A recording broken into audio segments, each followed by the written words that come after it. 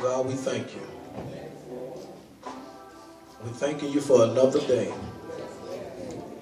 Lord, we thank you for our lives up until this point. We appreciate everything you have done for us. We thank you for loving us in spite of us loving ourselves. We thank you for looking past our faults and meeting the need. We thank you for unconditional love that you have shown towards us all. We're asking you to bless everyone that's going to the doctor this week. Give them faith and courage. If anyone is going in for surgery, give them faith that you're going to be the one behind the doctor. We thank you for your goodness and your mercy. Now we thank you for all these young people that's assembled here today. We thank you for keeping them alive. Many have gone before their time. But we thank you for keeping us alive.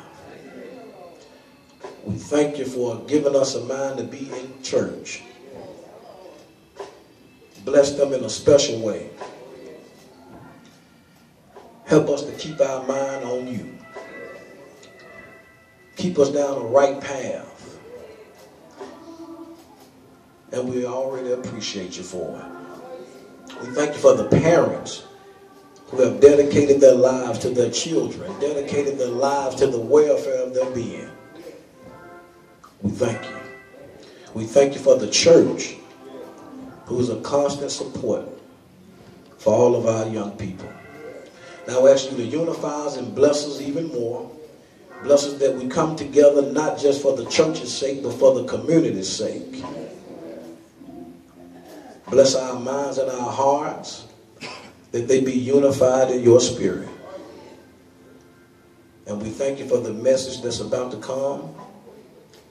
Bless his mind and touch him in the right way. Open our ears and our hearts that we receive whatever it is you have to say.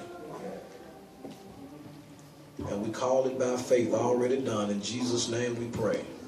Amen.